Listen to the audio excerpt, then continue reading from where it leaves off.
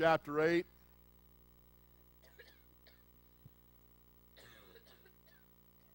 And we will read verse number 4, 5, and 6.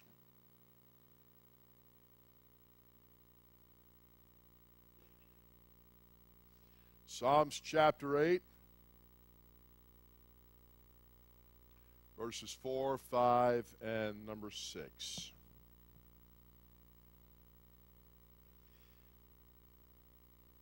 The Bible says, "What is man that thou art mindful of him, and the Son of Man that thou visitest him? For thou hast made him a little lower than the angels, and hast crowned him with glory and honor. Thou madest him to have dominion over the works of thy hands, and thou hast put all things under his feet." Verse number 4, what is man? What is man that you are mindful, that you pay attention to him, the Son of Man, that you will visit with him? For you have made man a little lower than the angels, but yet you have crowned mankind with glory and honor. And you have made him, man, to have dominion, to have authority, to have control over the works of your hands. And you have put all things under man's feet. I want to minister tonight, created to be like him. Created to be like him. Brother Riley, ask the blessing over the word of the Lord tonight.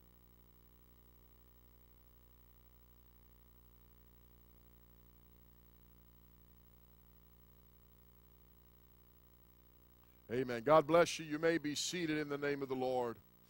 Mankind is God's ultimate creation. And what I mean by that, mankind is God's ultimate creation, mankind is created in the image of God. There is no other creation that has been created under the heavens that is created in the image of God except for man. The Bible says in Genesis chapter 1 and verse number 27, "So God created man in his own image. In the image of God created he him, male and female created he them." The psalmist David recognized how wonderful his creation of his own life was. For the Bible says, Psalms 139 and verse number 14, "I will praise thee, for I am fearfully and wonderfully made. Marvelous are thy works, and that my soul knoweth right well." So the creation of man is God's ultimate creation. We are fearfully and we are wonderfully made. We have been created in the image of God, so that we can have fellowship with him. We can have a relationship with him. We can walk with him. We can talk with him. And he also communes with us. And the Bible tells us in Psalms 8 and 5 in our scripture reading that we have been made a little lower than the angels, but yet we have been crowned with something that the angels do not have, and that is we have been crowned with glory and with honor. The glory and the honor that God has crowned us with gives us something that no other creature that God has created. He has given us glory and honor. The glory and honor that God has created us with, does not make us a God, and it does not make us God. Amen. Nor will we ever become gods. Amen. But we have been manifested of his love. We have become a manifestation of his love toward you and me. We have been given glory and honor. This glory and honor gives you and me power and authority, as we have seen in verse number 6. You have made him to have dominion over the works of thy hands, and you have put all things under his feet. Through the very act of creation, God has given you and I dominion over the works of his hands. We are to take authority over creation. We are to take authority and dominion, not only here on earth, but yet we also can have authority and dominion, amen, over the spiritual realm as well, when we begin to walk under the anointing, and we begin to walk under the power, and we begin to walk under the authority of Jesus Christ. God, through the act of his creation, has distinguished man and has qualified him for dominion over the inferior creatures. For the Bible says in Job 35 and verse number 11, "Who teaches us more than the beasts of the earth, and maketh us wiser than the fowls of heaven." But man, because of sin, man, because of his broken relationship with God, has lost that place of dominion and has lost that place of power. Amen. But when we begin to walk in the ways of God, and we begin to once again reunite ourselves with God and begin to have that fellowship with God, amen, we see through Scripture that that dominion is given back to us, and we can begin to take power and we can begin to take dominion over the enemy of our soul. The Gospel of St. Luke chapter 10, beginning with verse number 17, says, "And the 70 returned again with joy, saying, Lord, even the devils are subject unto us through thy name. And he said unto them, I beheld Satan as lightning fallen from heaven. Behold, I give you power to tread upon serpents and scorpions, and over all the power of the enemy, that nothing shall by any means hurt you." So as we begin to have that relationship with God, as we begin to restore that fellowship with God, and we begin to walk as God has created us with, and amen, that we become created like him, we will take the power, we will take the authority that we have through the anointing of the Holy Ghost and overcome, amen, the power of the enemy. We will take our rightful place. We will take our place in the church. We will take our place, amen, in our neighborhoods and in our town and in our county. And we will begin to exercise that authority. We will begin to exercise the power that God has given us with when we begin to walk in fellowship and we begin to walk in harmony, because the ultimate desire of God is that we are created to be like him. Amen. Not to walk after our own lust, not to walk after our own desires, but as Adam and Eve were created in the stage of innocence to have fellowship with him. Amen. To have control of the garden, to have all things under their hands. So we also, when we are reestablished in our relationship with God through the new birth experience, we are to walk in that dominion. We are to walk in that power. We are to walk in that glory and honor that God has given us. Amen. Because he has given us dominion. He has given us authority. Amen. Over the works of his hands, and he has put all things under our feet. And that is also even the power of Satan. When we live our life full of the Holy Ghost, we live our life under the anointing of God. We live our life in relationship with him. We can claim our dominion. We can claim our power. We can claim our authority, and we can claim our place, amen, over the powers of hell, over the powers of darkness, amen, and walk in liberty and victory of the Holy Ghost. And somebody say amen.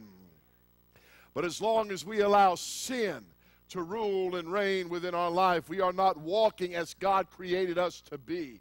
We are not living in the realm of power. We are not living in the realm of authority. We are not living in the realm of dominion that God wants us to be in. Amen. The power and the authority, the glory and the honor that God has crowned us with, amen, is not for our own glory. It's not for our own power. It's not for our own dominion. It's not for our own authority, but it is so that we can become like Jesus. Every day that we live, I am going to become more like Jesus. Every day that we live, I am going to mold myself. I am going to shape myself to become more like Jesus, so that the glory and the honor that God has crowned us with, I can use to my advantage, amen, for my spiritual victory, for the victory of my life, for the victory of my church, amen, so that we can overcome the powers of hell, we can overcome the powers of darkness, and we can walk in the liberty and the victory and the anointing of Jesus Christ. Everybody say amen. The authority and the power and the glory and honor that God has given us is to become like Jesus. Amen. From the very beginning of God's plan, from the very beginning of God's creation, he has desired to make you like himself. But are we willing Here's the key. Are we willing to allow ourselves to be made into his image? Being made into his image is not a one-time occurrence. They say, well, I repented. I've been baptized in Jesus' name. I've been filled with the Holy Ghost. Praise God. I'm made in the image of Jesus. No, no, no, no, no. Every day that we live, we are on the wheel of the potter. Every day that we live, we allow ourselves to be molded, and we allow ourselves to be shapen into the image of God. That every day we live, we can say as John the Baptist, I must decrease so that he will increase. Amen. So this ought to be our heartbeat. This ought to be our passion. This ought to be our desire.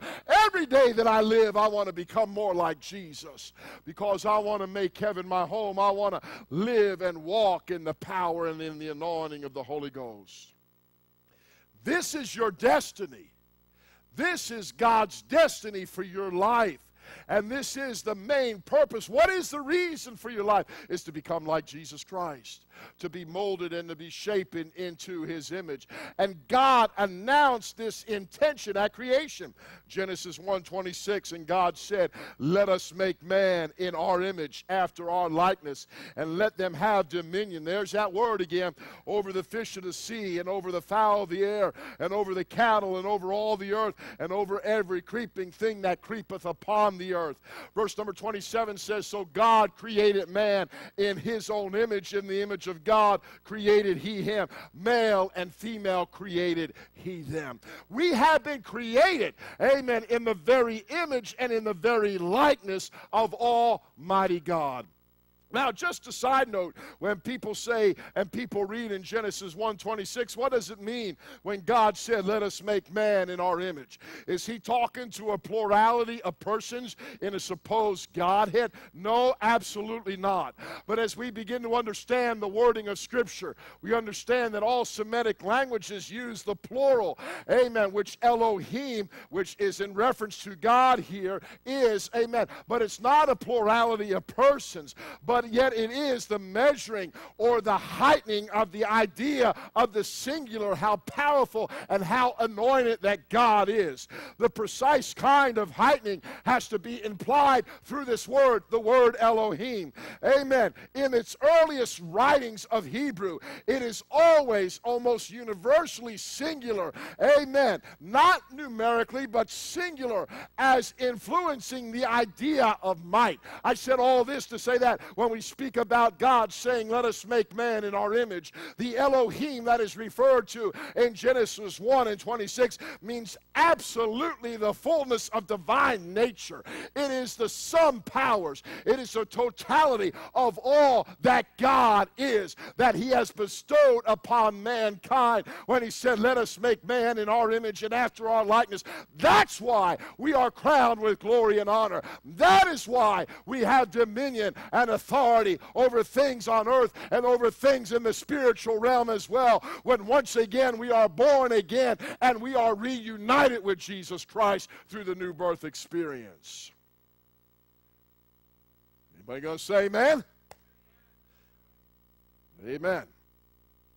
You say, well, Brother Uspan, well, how do you know what you just said is absolutely true? Well, go to verse number 27. And so God created man in what? His own image. He didn't say God created man in their image, but God created man in his own image, singular. So if it was talking about a plurality of persons in verse number 26, then it would make sense that in verse number 27, it would say, so God created man in their own image. But it says he created man in his own image. So the Elohim represents the majestic powers of God, the fullness of his strength, the fullness of his powers. Amen. So mankind is made in the image of God. This great privilege gives us dignity over all other created beings. Amen. And so as we recognize the honor, we recognize the privilege, we recognize, amen, what God has given to us, it ought to cause us to shake ourselves that I am going to be what God wants me to be. I am going to allow myself to be created in the image of Almighty God so I can become more like him every day that I live. Amen. How are we created in his image? Number one, we are spiritual beings. We are spiritual beings. Every one of us has a spirit and has a soul. as a soul. Amen. And our spirit and our soul, amen, will outlast our earthly bodies. One day, this earthly body, this temple, this shell, this tent will go back to the dust. But yet my spirit and my soul, they are going to live on through eternity. Also, we are created in the image of God, is that we are intellectuals. That means we can think, we can reason, and we can solve problems. Amen. God has given us the capacity. God has given us the ability, amen, that we can think and we can reason. We can begin to solve problems. We can begin to see situations. Instead of living a life of reaction, we can live a life of action, that I am going to take charge. I am going to live in a role of dominion. I am going to live in a role of power. I am going to live in a role of authority over the circumstances that come my way, because God has created me to become like Him. God wants me to live like Him. God wants me to live in victory. God wants me to live in anointing. God wants me to live in authority. So when I recognize that I am a spiritual being, but I have intellect, amen, and I can reason and I can think, that I am not going to live a reactionary life. I am not going to respond to things that happen to me, but I am going to take charge. I am going to take authority. I am going to take my place as a child of God and recognize that greater is He that is in me than he that is in the world. I am an overcomer in Christ Jesus. We are also relational. What does that mean? We can give and we can receive love. Amen. We can give and we can receive love. Every one of us also has a moral consciousness. We can discern right from wrong if we will allow ourselves to. And because we can discern right from wrong, it makes us accountable to God. Don't ever think that you're not accountable for your actions. Don't ever think you will not be held accountable for the deeds that you have done. Amen. For whatever a man sows, the Bible says, that shall he also reap. If he sows spiritual, he's going to reap spiritual. If he sows carnal, he's going to reap carnal. If he sows fleshly, he's going to reap fleshly things. Amen. So let us be created in the image of God. Let us become like Jesus Christ. Let us become like the person that God wants us to be. Amen. That we will sow the spiritual things. We will sow the things of the kingdom of heaven. We will sow the good things. Amen. Because we are created in the image of God. But because of sin and because of rebellion against the Creator, the image that we have been created in and the power and the glory that God has bestowed upon us has become damaged. It has become distorted and it has become broken. Because of sin, mankind tries to build up their own kingdoms. Because of sin, they say, look what I can do. Look what I have done. Look what I have achieved. Instead of giving Him glory, instead of giving Him honor, instead of giving Him the praise of their life. The Bible says this about mankind, found in Genesis chapter 9 and verse number 6, who sheddeth man's blood? By man shall his blood be shed, for in the image of God made he man. What a sad testimony about mankind who was created in the image of God, that man can shed innocent blood. But this is what happens when dominion, this is what happens when power and authority has been distorted and been broken. Instead of fulfilling the will of God and the plan of God, now mankind follows after their own vices, follows after their own wicked ways, follows after their own heart's desires, and instead of getting better and instead of becoming more like God, they fall further away from God. They become less like Him. Amen. And they become a regenerate, amen, or a degenerate, I should say, amen, animal, instead of, amen, walking in the praise and walking in the glory and walking in the honor that God wants them to walk in. Look what James said in James chapter 3, beginning with verse number 9. Therefore bless we God, even the Father, and therefore we curse men which are made after the similitude of God. Out of the same mouth proceedeth blessing and cursing. My brethren, these things ought not to be. There are people that will say with one side of their mouth, oh, how I love Jesus. But on the other side of their mouth, they'll say 4-letter words, 5-letter words, amen, that will make a sailor to blush. This ought not to be. And when we are created in the image of God, amen, our talk and our walk is going to change, because I am made to be like Jesus Christ. It is God's will. It is God's plan. It is God's desire, amen, to be made into the image of God. So my speech, the way I talk, my actions, the way that I live, they are going to exemplify what God has created me to be. And the psalmist, he said, you know, what is man that you are mindful of him, God? Because David knew what kind of people men were. They were murderers, they were backbiters, they were liars, they were deceivers, and even David himself fell into sin, amen, with the sin of adultery and then killing, amen, Bathsheba's husband. Oh, he knew what man was, and he could not just really grasp and get a hold of the fact, why are you so mindful? Why do you pay so much attention to mankind? Why? Because he loves us. We were created in the image of God. Amen. The rest of creation was spoken into existence. Amen. But God reached down into the dust. God reached down into the clay, and he formed and he fashioned you and me after his image. Amen. That we can love, we can think, we can talk, we can walk, we can have fellowship, we can reason. Amen. We can see our way through because we were created in the image of God. So let us renew that place in God. Let us begin to walk in that image. Let us begin to live in that image. Let us be what God wants us to be, so that we will walk in the glory and we will walk in the honor that Jesus Christ has originally crowned us with, and that we take dominion and we take authority over the powers of hell and lift up the name of Jesus and magnify the name of Jesus and glorify the name of Jesus. So what was God going to do? He was going to become man to restore the image that we lost because of corruptible sin. The Bible says in 1 Timothy 3:16, and without controversy, great is the mystery of godliness. God was manifest in the flesh, justified in the spirit, seen of angels, preached unto the Gentiles, believed on in the world, and received up into glory. He became flesh, amen, so that you and I could be rightfully restored to that place that he wants us to be, that we can become more like him. And the Bible tells us what happens when we are born again. John chapter 1, beginning with verse number 12.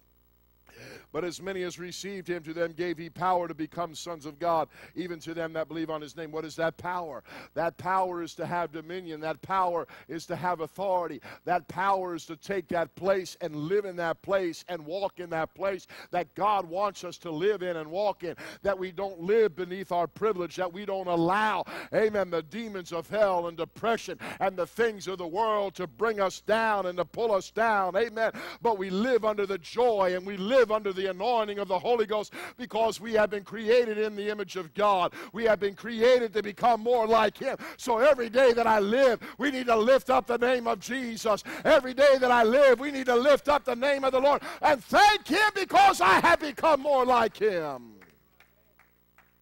But as many as received him, to them gave he power to become the sons of God, even to them that believe on his name, which were born not of blood, nor the will of flesh, nor the will of man, but of God.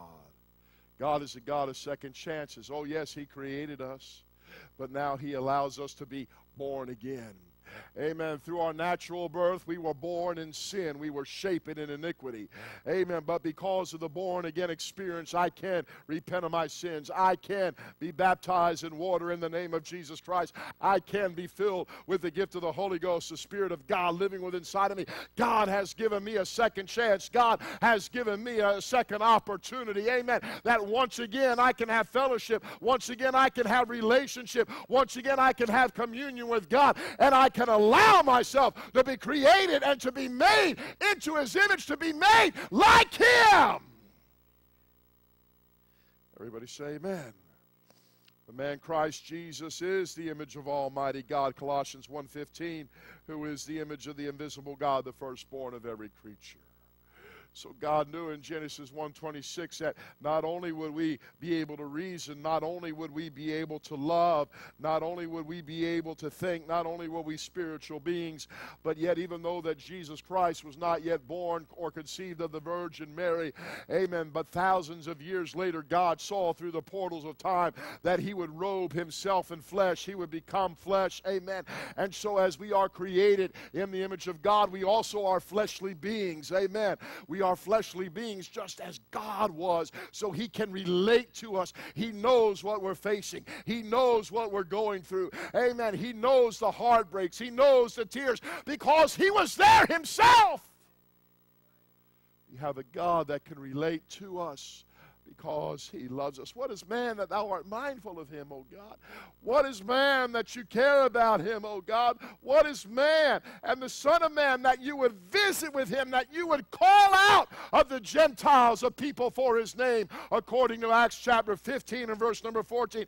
What is it about him that you would crown him with glory and honor? What is it about him that you would give him a second opportunity to take dominion and authority over the works of your hands and over all your creation after they first made a mess of it all way back in the Garden of Eden? I've just got to think that my God says, I love man just because. I love man just because I created them in my image. I made them to be like me, and I want to help them. I want to reach out to them. I want to touch them. I want to renew them. I want to restore them so that they can become like me once again. But he say, amen. Oh, can you see the love of God? Can you see the grace of God? Because God became flesh through the body of Jesus Christ, he has set in motion a plan of redemption that you and I can be restored into, and that is to be the image that God desires us to be. Amen. We read Colossians 1:15. Let's go back a few verses and start at verse number 12. Amen. Giving thanks unto the Father which hath made us, amen, meet to be partakers of the inheritance of the saints of light. Here it is. I can be a partaker of the inheritance who has delivered us. Amen. Who has delivered us. What is that? That's dominion. That's authority. That's power from the power of darkness, and has translated us into the kingdom of his dear Son. Amen. In whom we have redemption through his blood, even the forgiveness of sins.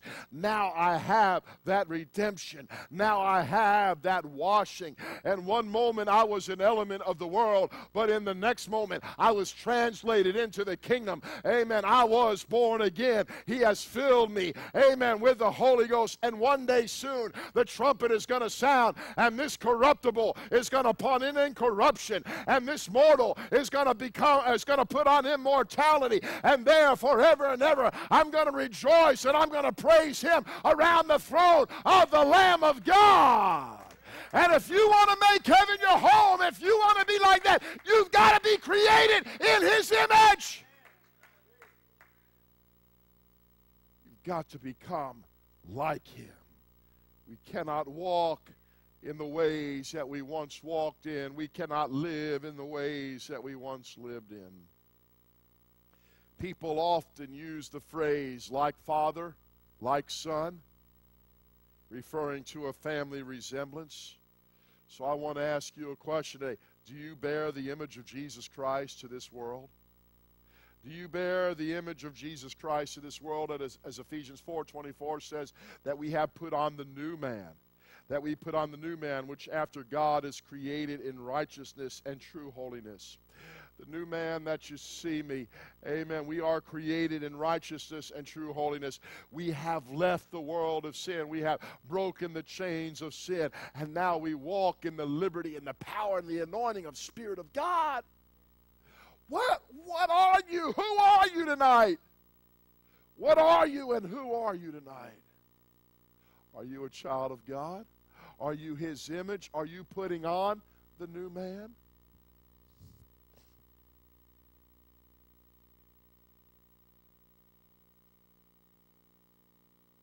There are some people that do not want to follow in the footsteps of their parents because their parents weren't all that good. Drug addicts, adulterers, fornicators, thieves, liars. And they say, I got to have a better life. So you can't say like father, like son, or like daughter, like mother in that situation. But when you are created in the image of God through the new birth experience, you can say, yeah, I'm like my Heavenly Father. Because He has bestowed upon me love. He has bestowed upon me mercy. He has forgiven me of my sins. Amen. And I have put on the new man. And as I put on the new man, I am created to live in what? Righteousness and true holiness. No longer following the dictates of flesh. No longer walking after the lusts of the flesh. But to be restored to the image of Jesus Christ, we take on a new way of life that comes from God. To be restored to the image of Jesus Christ, a God-fashioned life, a life that is renewed from the inside, working itself on the outside into our conduct. Amen. God is reproducing His character within inside of us. Let me ask you a question today, and only you can be honest. The life that you have lived Monday, Tuesday, and today, has it reflected Jesus Christ? When you were about doing whatever you do during the day, schoolwork, work, cleaning house, going to Walmart, whatever, does it reflect Jesus Christ? This is what Jesus Christ has created us to be, that we reflect Him, that we magnify Him, that we lift Him up. Amen. Because we are to put on the new man. We are to put on a new man. Amen. And so as we are born again, God should be working within us to reproduce His character inside of us. For the Bible says in Romans 13:14 that we put on the Lord Jesus Christ, and we make not provision for the flesh to fulfill the lust thereof. We say to our desires, we say to our flesh, no! I'm a child of God. When the devil comes to tempt us and the devil comes to draw on us and pull on us, we say, no, I'm a child of God. I belong to Jesus. I reflect Him because I have been created to be made like Him. That is my purpose of life. That is God's goal for my life, so that I can become more like Him. As we put on the new man, we recognize that we become like Him because His power gives us victory and authority. 1 John 4:4, the Bible says, you are of God, little children, and have overcome them, because greater is He that is in you than he that's in the world. This is part of the dominion. This is part of the authority that God has given to us. That we live victoriously in Jesus Christ. We live victoriously in His love. We live victoriously in His power. We live victoriously in His anointing. That we overcome the things of the world, because greater is He that is in us than he that is in the world. Many religions, New Age philosophies promote the lie that you are divine and you can become like, or you can become gods. Amen. And there is even some circles in Christianity that says you can become as God. You can become gods.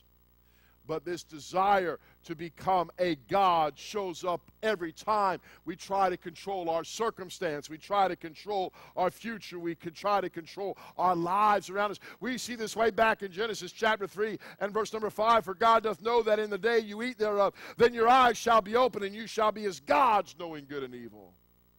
But yet we see the mess that mankind has made themselves. We see the mess that we have made our world where we thought we can become gods. Because in actuality, we cannot have ultimate control over our circumstances.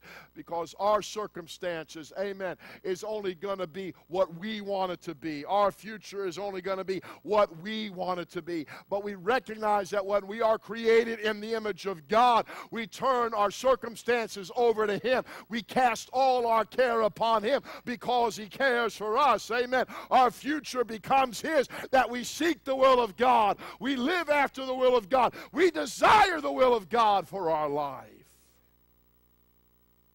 God's ultimate goal, listen to me, God's ultimate goal is not for you to live a life of comfort. Now, there's nothing wrong with living a comfortable life. Amen. But God's ultimate goal for your life is not to be one of comfort, but it is to take on His attitudes. It's to take on His values. It's to take on His characters. He wants you and me to become godly. Not a God, but to become godly. So can we say that we are living a godly life? Can we say I am living a life that God is pleased with? He wants you to grow up spiritually. We talked about this. We preached about this Sunday. About it's time to grow up and become like Him. Becoming like Jesus Christ does not mean you lose your personality. It does not mean you become a mindless clone, because God has created you with uniqueness. But we surrender our will, we surrender our purpose, we surrender our plan to Him, so that He can take our abilities, He can take our uniqueness. Amen. He takes the transformation of our character, that we become more like Him, that we walk and we talk after Him, we have fellowship with Him, and we love Him, so that we can have a creative and productive life. If you were to ask someone in the world what is a productive life, they would say, well, to make as much money as you can, to live in the finest home that you can, to drive the finest car that you can. Then you have had a productive life. But is that really a productive life? Because when it's all said and done and you die, everything that you have achieved and everything that you have gained is left behind to someone else. Someone else is going to take a family member or the state. But I think a productive life is to know that, number one, I've touched others. I've helped others. I made someone else's life better because I showed them the way of Jesus Christ. And I also believe the ultimate of a productive life is that I have lived my life to such a place that when I leave this world, I know I'm going to a better place, and that's heaven. Amen. You know, it's sad, and I don't want to make a mockery of people in their times of sadness, but it's sad that whenever someone dies, they always say, without a doubt, well, they're in heaven right now, no matter what kind of person. Very, very rarely do you say, well, they didn't make it. Brother Oscar told me a story not too long ago. What was it, a friend of yours? Amen. One of his friends died, and it was his wife, wasn't it? Amen. And so where did she go? Well, I didn't go up there, went down there. You know, that's a rarity. But at least they were honest. But everybody, well, they passed away. They're going to heaven. Praise God. Well, how do you know? Have they lived a productive life? Were they born again? Was their character becoming more like Jesus Christ? So a life, amen, that has become productive is touching others. But also it is transforming your life, that you are created like Him, so that when He comes, you will rise to meet Him. Listen to what the Bible says in 2 Peter chapter 1, beginning with verse number 3. According as His divine power hath given unto us all things that pertain unto life and godliness, through the knowledge of Him that hath called us to glory and virtue. Whereby, verse number 4, we are given unto us exceeding great and precious promises, that we might be partakers of the divine nature. What is that divine nature? That is Jesus. That God has given you and me precious and great promises, that I can partake of His glory. I can partake of His nature. I can partake of His honor. That I escape the corruption that is in the world through lust. What is the corruption that is in the world through lust? Basically sin. That is, I have become a partaker of His divine nature. I am escaping the corruption. I am escaping the sin of this world, the bondage of sin, the chains of sin. And beside this, giving to all diligence, add to your faith virtue, and to virtue knowledge, and the knowledge temperance, and the temperance patience, and the patience godliness, and the godliness brotherly kindness, and the brotherly kindness charity or love. You say, well, what do these things mean? That would be a good Bible study for you to explore the rest of this week. Find out what each one of these attributes are. Find out if they're a part of your life. For the Bible says, if these things, diligence, faith, virtue, knowledge, temperance, patience, godliness, brotherly kindness, charity. If these things be in you, and what? Abound. Make sure that's what it says. Abound. Everybody say abound. They make you that you shall neither be barren nor unfruitful in the knowledge of our Lord Jesus Christ. But he, verse number 9, that says that lacketh these things. What things? Diligence, faith, virtue, knowledge, temperance, patience, godliness, brotherly kindness, charity. If you lack these things, then the Bible says you're blind. And you cannot see afar off, and you have forgotten that you are part. You wonder why people keep repeating the same mistakes and keep doing the same dumb things? Because they're lacking these things in their life. They are not walking in the created image that God wants them to walk in. They are not becoming more like Jesus Christ. Wherefore the rather, brethren, give diligence, pay attention, to make your calling and election sure, for if you do these things, you shall never fall. Listen to what the promise of the Word of God says. If we do these things that Peter has mentioned and has listed, that these precious promises that God has given to us, we will never fall. What does that mean? You'll never backslide. You'll never lose out with God. You will never be lost. For so an entrance shall be ministered unto you abundantly into the everlasting kingdom of our Lord and Savior Jesus Christ. Our existence and our purpose is for God's purposes and God's plan, not ours. Not ours. It is God's desire and is God's plan that we walk through the entrance of the everlasting kingdom into heaven. As we live here on this earth, let us also live in the kingdom realm. That I am giving myself to Him because I have been created in the image of Jesus Christ. That I am walking and I am living and I am being the person that God wants me to be. And so this is why God gives us our time. This is why God gives us chance after chance, opportunity after opportunity to build and strengthen our character for heaven and also to help others do the same.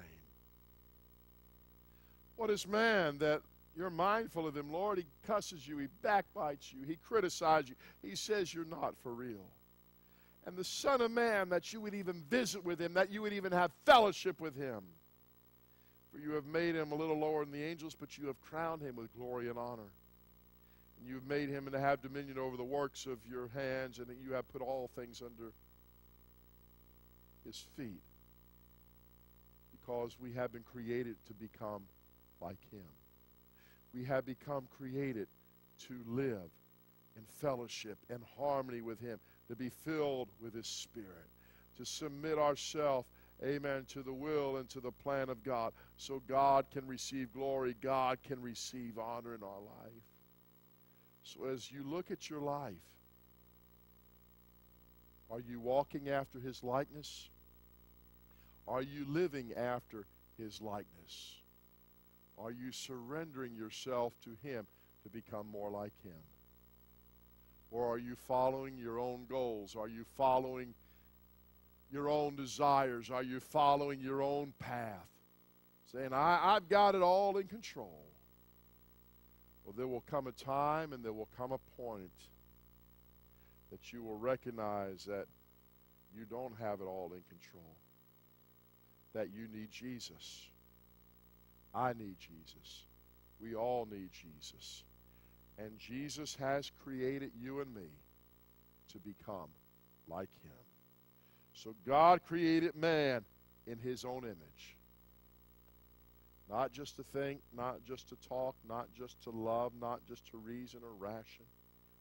Not just being a spiritual being or a fleshly being. But we have become created in his image to become like him.